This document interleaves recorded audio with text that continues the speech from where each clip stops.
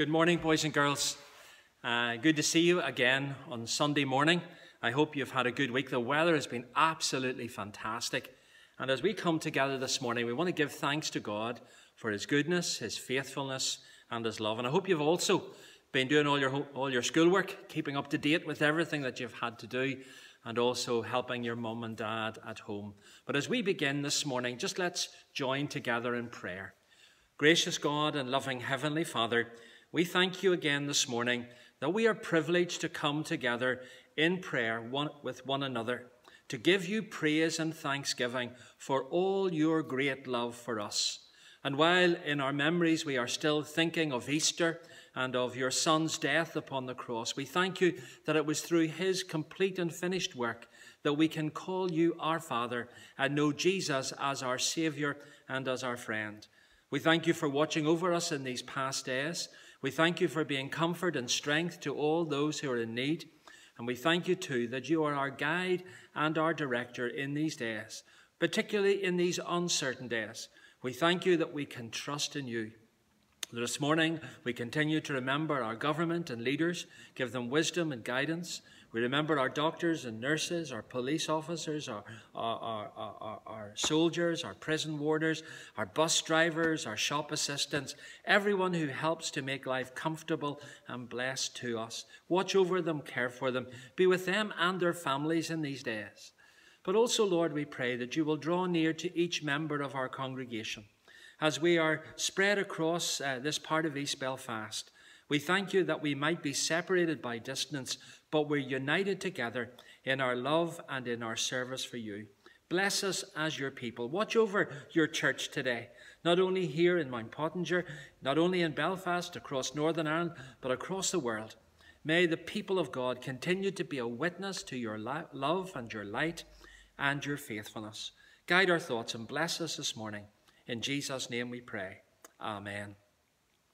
Boys and girls, if you'd like to look up your Bible, we're going to read some verses from Luke's Gospel, chapter 24.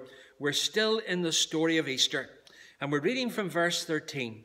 Now that same day, two of them were going to the village called Emmaus, which was 7 miles from Jerusalem. They were talking with each other about everything that had happened.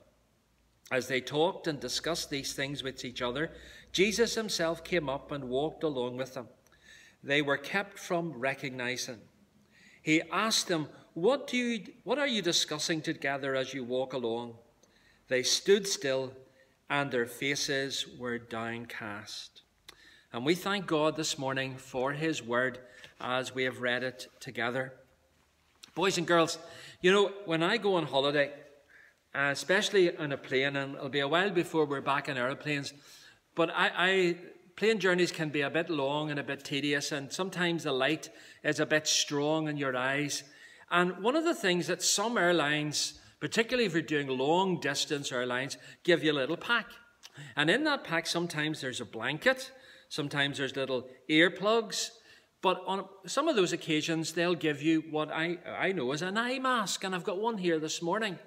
And this is one actually I buy frequently out of some of the pound stores because it's great and it just fits around your eyes and it blocks out all the light and you can relax or maybe sleep if you're lucky on a plane. You know, sometimes we play games, don't we? And we cover our eyes. And it's called Blind Man's Buff, and it's sometimes you cover your eyes and you count to 20 and you run and catch the people who have hidden once you've opened your eyes. You know, when we close our eyes really, really tight, all we can see is darkness. We can't see what's in front of us. You know, it's not the easiest of things to walk around with your eyes closed. You've got to think of sometimes those people who don't have any eyesight, who are blind, and I marvel at sometimes what they're able to do and how they're able to do it. But just imagine for a moment you can't see, and you don't know what's in front of you, and you really, really are a bit distressed. And you know, that's a bit like the story here of these two men traveling down the road to Jerusalem from Emmaus. And these two men were going along. They were discussing, as the Bible says, all that had happened. They were followers of Jesus. They discussed all that had happened, how Jesus was arrested, he was crucified, how they had heard reports that Jesus had arisen. But there were still those doubts in their mind. They're a bit worried. They're a bit downcast. Was all that Jesus taught them true? Did everything that he say about himself, has it come to pass? And they discussed these things.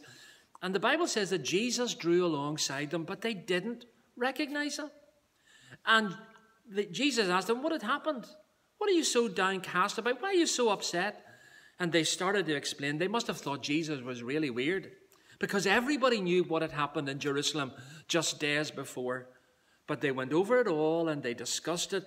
And as they journeyed a little bit further, they decided it was time to stop. And as they sat down together, we're told that they started to share a meal.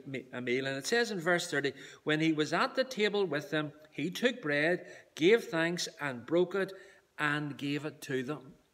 Now, though that verse is reminiscent of the verses which tell us about Jesus' Last Supper with his disciples, who he told them that that when he took the bread, he reminded them that it was his body that was going to be broken on the cross. And the Bible tells us that the moment that he gave thanks and broke the bread, what happened?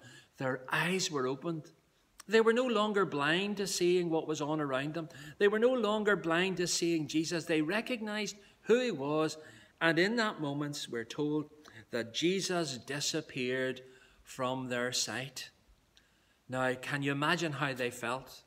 They were so excited, maybe a little disappointed that they hadn't recognized Jesus, but they were so excited that they ran back and they told Simon Peter, we have met the risen Savior. Their eyes were open to see who Jesus truly was. And you know, boys and girls, that's our hope and prayer for every one of us, that our eyes would be opened to see who Jesus really is. Some people say he's just a good man, or a good teacher, or a healer, or a miracle worker. Lots of people say good things about Jesus. But the most important thing that Jesus wants us to understand, that he is God's special, one and only Son, our Savior and our friend. And he wants us to have our eyes opened and our hearts open to him, that we might know him and love him as our Savior and as our friend.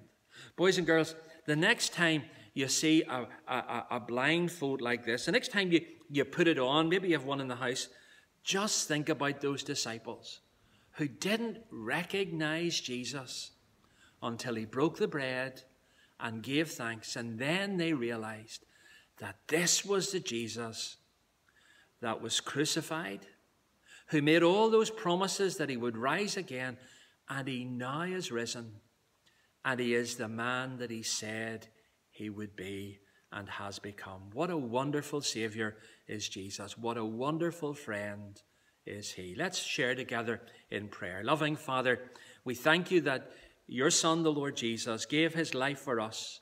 And we pray today that our eyes will be opened to him and to all that he has done for us. Bless us in this week that lies ahead as boys and girls. Help us to live for you. And Lord, we come together as a family this morning and we pray as you taught us. Our Father, who art in heaven, hallowed be thy name. Thy kingdom come, thy will be done on earth as it is in heaven. Give us this day our daily bread, and forgive us our trespasses, as we forgive those who trespass against us. And lead us not into temptation, but deliver us from evil. For thine is the kingdom, the power, and the glory, forever and ever. Amen. Boys and girls, mums and dad, have a great week, and we trust that we will all know God's blessing and his protection. Amen.